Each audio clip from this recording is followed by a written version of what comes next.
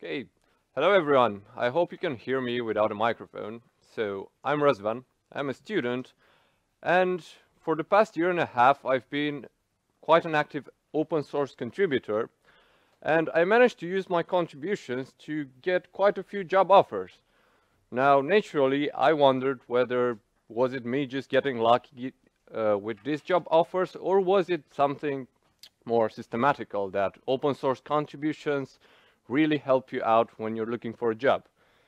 So instead of me trying to hit my head around the walls, trying to figure out the answer, I figured that it would be better to ask the people from all these companies that we have here at the conference.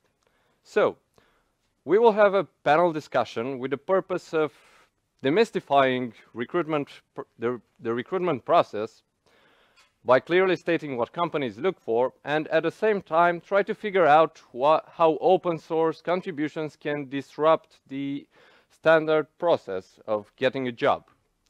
Now here we have from left to right Pavel, from the CTO of Exponia. We have Iji, who is a great software engineer with 12 years of experience in recruitment, representing Red Hat. We have Jozef, CTO of Kiwi.com, and I guess that's enough. And we have Lasse, who is quite different. He's an open source enthusiast turned entrepreneur. Yeah, Lasse is special, right? Okay, so he's an open source enthusiast turned entrepreneur, and he did a really cool thing. He created a small company that does freelancing, and we'll hear more about it later. So, the first question would be, what do you look for in a candidate, and where do you look for it? So, Can you ask the questions to the audience? well, okay. So, If there are students looking for a job. oh, right, you're right. So, I would like you to raise your hands if you are currently looking for a job. Is any one of you? Okay, we still have one person that is working for Kiwi and apparently looking for a job. That's great. And more importantly, how many of you have successfully used open source contributions to get a job? Like, please raise your hands. Are there any? Okay, that's cool. So now that we're done with the questions for the audience. You want to note that they can also ask questions. I think Yes. that's the most important part. Sorry, I have to say that. Okay, so as Lasse mentioned, a very important part of this discussion is that it's open. We have a few questions already fetched here, but please make your own questions. Ask them anything you want. Like, I don't know, you want a new job? Ask for a raise, and maybe you'll get it.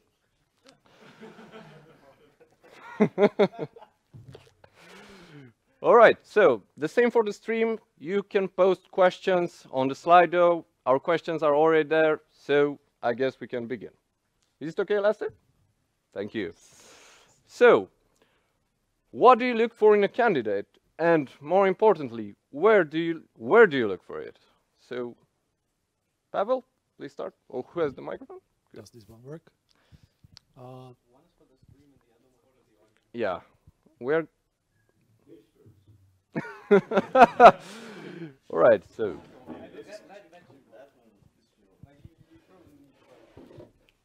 Right. Hello. So, when we are looking for a candidate and basically technical skill or coding abilities are just one of the aspects. There are several other aspects so that we understand whether the candidate is the right fit for the job. It's also, what does the candidate value? What are the motivations, aspirations? Where does the candidate want to go? What does he want to learn? Is he able to learn? Does he fit with your existing team? There's so many things that you need to evaluate that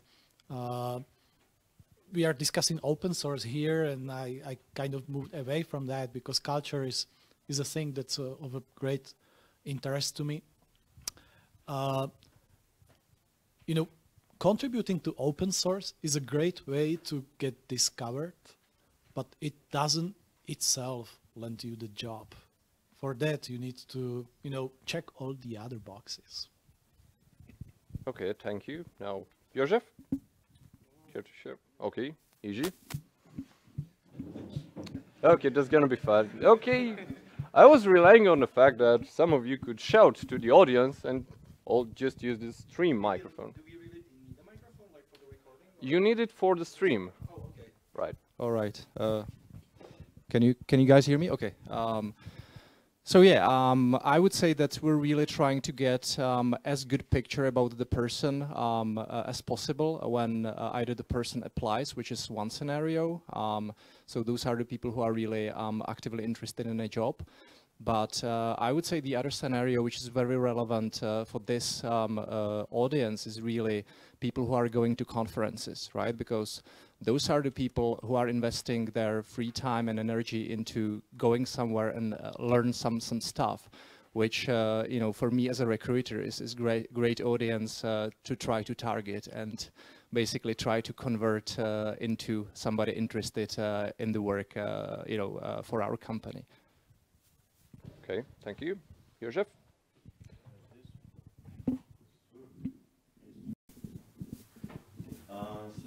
Yeah, what companies are looking for, every company has some values and something. They're looking for people that fit in the team. So if you're a bunch of idiots, you're looking for idiots. If you're a bunch of alcoholics, you're looking for people. Otherwise, you won't work. Nobody really cares that much about your skills because it's something you can learn pretty fast in a few months. But you need to be able to use your brain, basically. It's the thing behind your eyes. So this is what companies, or most startups, are probably looking for. People who are able to think, analyze, and who fit in the rest of the engineers or rest of the team. When we are looking for these people, its best source was friends of friends, friends of friends of friends. But at one point you run out of people, then you go to GitHub. Okay, cool.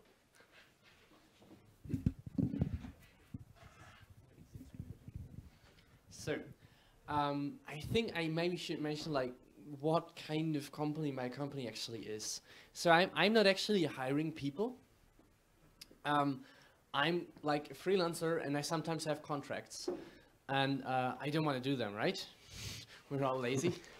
In addition, like I'm the founder of the Koala open source project and we have lots and lots of talent there. There's students who love to code and who are usually thrilled by the thought of being able to doing something for an actual client.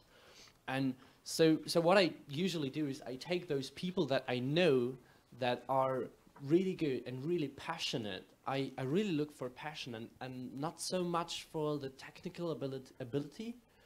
And I just offer them like a contract to work with me for one client and help them, although they are like students who don't know how to deliver a professional service, offer them to work with me to provide a professional service to some client and essentially shape their way into becoming an own entrepreneur or becoming an own freelancer. And I think like there's this saying, hire for attitude and not for skills. I think that's very, very, very much true. Okay, thank you. So, apparently you guys are looking a lot at the attitude of the people that you are considering as candidates, right? But Yes. just where can you look at that? Like you mentioned GitHub, you mentioned conferences, right? Is that enough to just figure out that the attitude of a person is enough? Like, do you have anything to comment on that?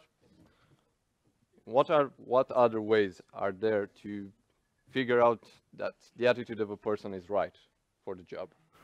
So obviously, I think you can really tell best by the face-to-face interaction with the person about the attitude and motivation of the person.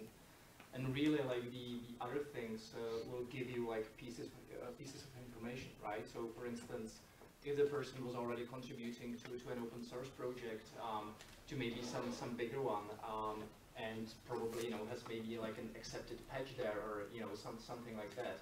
So without really needing to talk to the person, I can already make a lot of assumptions, such as, you know, the person was able to understand what the problem was.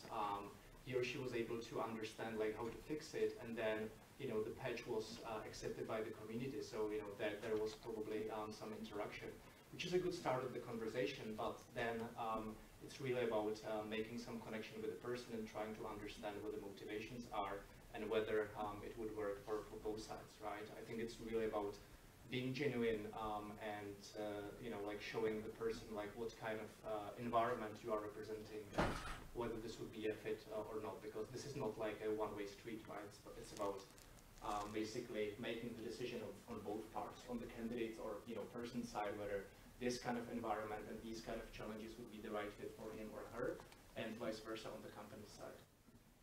Okay, thank you. Okay, Lassie. Yeah, I have two microphones. It's okay. I think that there's some decent truth to what you just mentioned, and what you mentioned before, like use your brain. Like at Koala, like we have this newcomer program which makes it very easy to make the first contribution, but that usually means there are a lot of people that don't expect that they are expected to think on their own and to solve a problem, and instead they want to fix an issue and like follow the instructions. This is like the university way of thinking. You get a task, you get it solved, you get graded, done. And it's like, come on, that's not helping you in real life, and that's not helping solving the real problems. And I think this is as well true for all those companies that are looking for people, especially for freelancers, because you don't want to sell the service of I implement your specifications and then I'm done.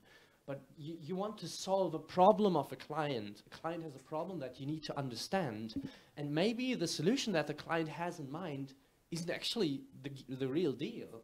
Like I had a client who was like, you got to do this, this, and this, and this, and I was like, okay, that's gonna cost you like 2.5K, but if we just like write those people an email and they give us the data, like you don't have to pay anyone basically. So in a lot of cases there are much simpler solutions. In a lot of cases there are better solutions than what the client expects, and this way of like use your own brain and don't rely on what other people write there. I think this is really important. Okay, thank you. Now, moving on, I think, Josef, you mentioned talking to friends of friends of friends of friends in order to get good people to take your jobs. Now, how does this referral system actually work? How does it affect the job seeking process? Yes, please. Oh. There is a theory that stupid people attract stupid people and smart people attract smart people. You just need to find smart people and they attract their friends. Somehow they want to be together, you know. So you don't need to seek for them in any way. It just works itself, because this is what people want: create communities and work together and deliver, shape, build stuff. Okay, and how does... Find them in the bar, that's also... Okay, that's good to know. But how does this affect the whole recruitment process? Like, do they still have to interview or at least prove their skills with a resume or stuff like that? Or GitHub account? Usually somebody brings his friend and he says he's amazing, so you just skip the interview and you trust your people. So there's basically, you skip everything and just employ it. Okay, so you can get employed right on the spot just like that. Of course, because your friend told us your name. Okay, that is great. Now, how is it? I don't know if it's fun like this. Okay, so care to share?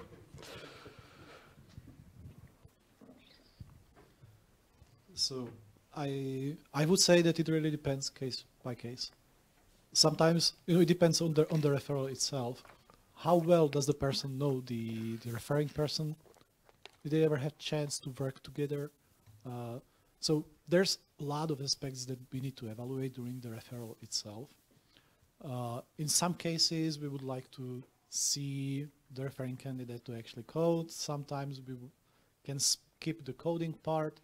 What I would suggest to do at almost all the times is definitely the cultural fit. Because even though they were able to work together before, that's why he is referring his friend, it doesn't mean that he will just easily fit into the new team. All right. Iji, got something to add about how referrals work at Red Hat? Yeah, I would say that most of the larger technological companies have some kind of like referral program in place, and at Red Hat we rely on this program quite heavily because it's a huge portion of like the percentage of people that we hire. And I would say it's so successful because it makes our life as recruiters much easier because the potential candidate already has a lot of information, the informal ones which you cannot really read on the website, or like you can only learn by interacting with somebody in the company. So it's really easier on our part. I would say that the referrals are getting some kind of VIP treatment as well. We actually have an SLA, larger companies, some processes and stuff like that. So we actually, as a recruiting team, we have SLAs when we are supposed to contact the people. And then the whole interviewing process is really much easier because it's much easier for us to explain what the company is about, what the job is about, because they already have this information, and much better than we'll be able to give them straight from somebody who's working on that project. Obviously, we still do the interviewing process, like we still check like all the bits and pieces that we're supposed to really make sure that the person is a good fit, not only technically but also culturally.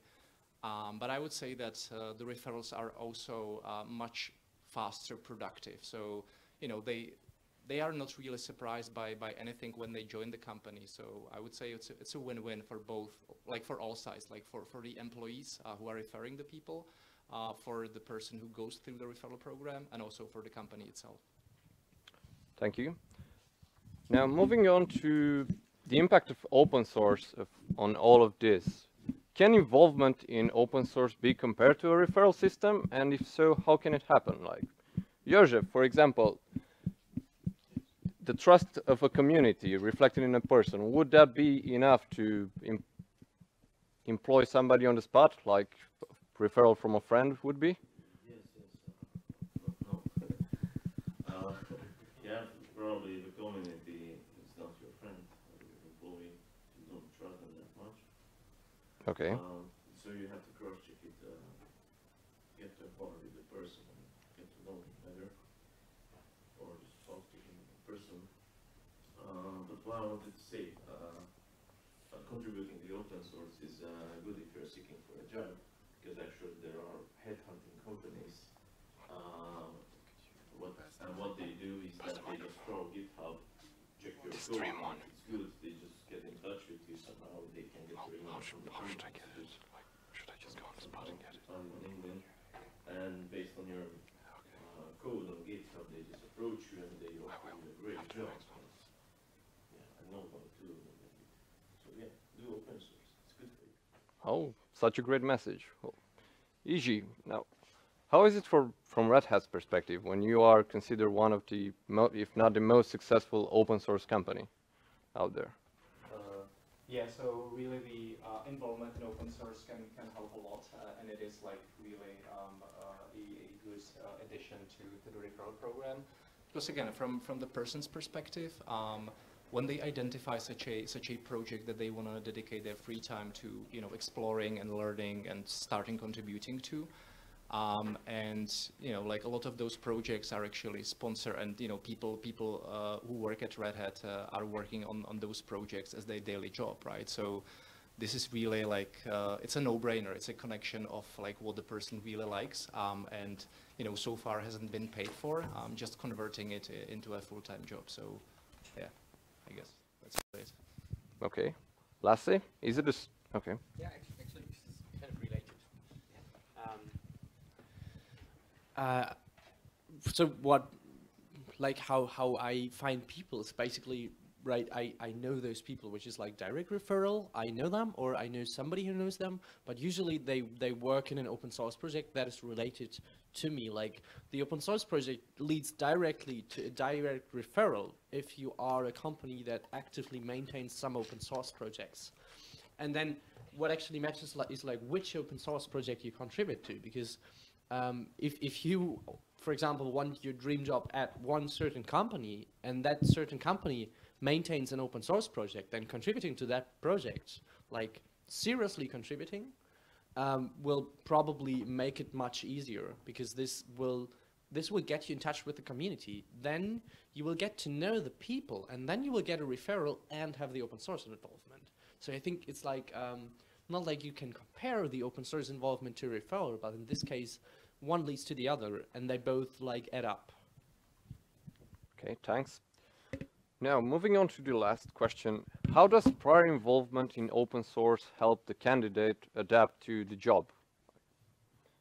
Pavel? Could you? Let me. There you go. Thank you. It feels hard to compare it. Like, if you were active in open source community, you already are aware of certain processes that happen in any software company. That makes it easier to adapt to that. You basically don't even have to adapt. You already follow the same rules that are very similar to open source development. So that's great. Even if you don't have any prior experience working on distributed teams, for instance, this is where you learn it. So I would say go for it, definitely do that. And this is going to be an advantage for you when you join a team and you don't have so many things to learn. Other than that, there's nothing but the practice. Like, keep coding. That will make you a better developer. That will add you opportunity on landing new jobs, better jobs, or like you can move in your career even in the job that you have right now. Like, just code and code. So that's another reason to contribute to open source if you don't know what to do with your or if you don't have your own projects. I would say just contribute to the existing ones. It's just the practice. So that's from my side. Okay. Iji, want to add something? Yeah, I would say that in our environment, most of our projects are open source. So really like having the exposure to working on an open source project gives you a pretty good idea about like what the actual work, full-time work would look like. And I would say on the other hand, like if the person doesn't have an open source exposure, especially if they're working in an environment where it's like very process driven and like there is a lot of direct guidance, and the person is not really able to adopt to the open source way of doing things, they'll be struggling. So we've seen that already in the past when we hired really brilliant people who were coming from like more structured environment, and they weren't just able or willing to adopt to the open source way of doing things, and unfortunately those people didn't really last. So again, this was like something that we learned from and that we always try to, or always focus during the interviewing process as well, making sure that the person will be comfortable with doing the things the open source way. Right, thank you. Josef wants to add something? Or? Okay, well, that's a very good answer. So now moving on to the most appreciated question, and probably a very interesting one. What's the most weird thing somebody asked you during an interview? Right? Okay, who wants to start? Okay.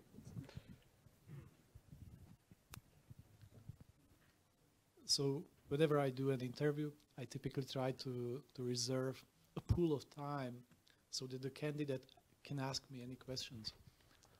I typically expect questions about the work environment, conditions, team, his involvement, and stuff like that. Like, I expect an interest. I had this candidate whose first question in this pool of time was, "So how did I do?" You definitely don't want to be asking this question during an interview. All right. Iji? I can only remember that once a guy asked me at the end of the interview whether it's cool with us that he would bring beer to work and actually drinking during working times. I found that kind of weird.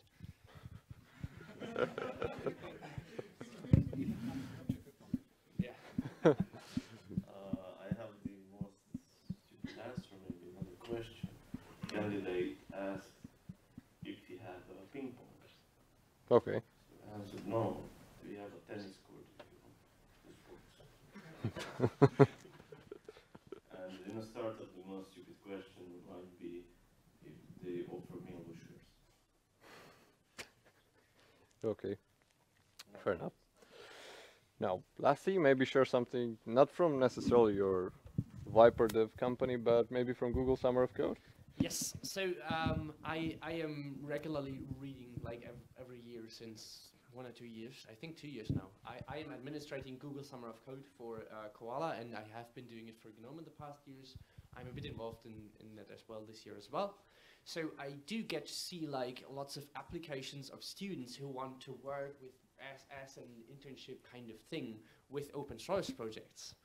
And I think there was, I don't exactly remember it, but there was one guy who made up a completely non-doable project which had absolutely nothing in relation to GNOME, and it was like spam. All right, thank you. So now, questions from the audience. Does anybody want to ask anything to any of the... Okay, so should I start with that? Okay, so now, what's the weirdest thing you asked on an interview? Does anybody have an answer to that? One? Anybody? Weird questions?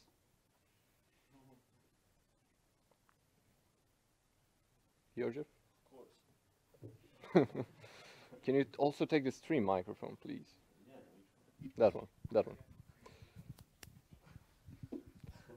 Can I use only this one? So we're asking questions like, I know our business development guys are asking, do you steal? Or what animal would you like to be? Superpowers would like to have? And usually the people we hire, we never hire people that get stuck here. They're like, what? I want to be a dog. Why? So yeah, this kind of idiot questions. There was a cool answer to the superpowers, but I can't remember it now. Okay, thank you. Maybe next time. So anybody here that has a question? There are 2 more questions. Really? Aren't they posted by me? Yeah, I think we already asked those ones, since they're posted by me. Okay, shoot. Would you rather people to contribute to their own open source projects which they started on their own, or would you rather people contribute to other already established organizations? Go for it. Okay, would you rather like people to contribute to their own open source projects or to open source projects of already established organizations? Is that right? Cool. So, Either of those. It doesn't really matter. It's about the depth of your involvement. It's always a bit better from my perspective, though, if I see you working on your own projects, because that's a bit harder, because you have to set your own goals and you have to, follow the steps to fulfill it. If you join the existing projects, you're basically kind of walking in footsteps of someone else. So looking at at your code contributed to a different project that's not yours, I would want to see like a really good technical talent, but if you are working on your own project, there are 6 different aspects I would evaluate. It's just not the quality of your code. It could be like a fit with your potential user customer, or like your general thinking about the project, right? right, thank you. Yeah, I would say both as well, and it really depends. Like, so if you're starting your own project, I really am looking at like whether you're just it's kind of like Hello World in 5 different languages, or if it's like a bigger project and you are also able to get some other people involved who are actually actively contributing, which I think is really cool. And if it's really working on somebody else's project, then I think it's cool as well. So it's not only about evaluating the like the quality of the code, but also the other aspects. So how are you interacting with the other people in the community? What is the style of the communication? And really like get the holistic picture about you. So I would say both ways are cool. All right. Any other questions? Yeah. Okay. Sure. Okay. Okay. So what do you do when you find an excellent candidate who asks, however, for too high salary? You just say no. Okay. There's your question. There's your answer. So, also a question there?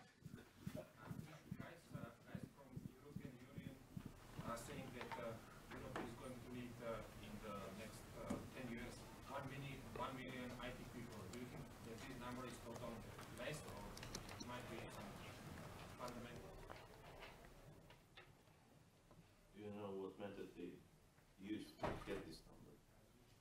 Yeah, maybe 2 million. All right.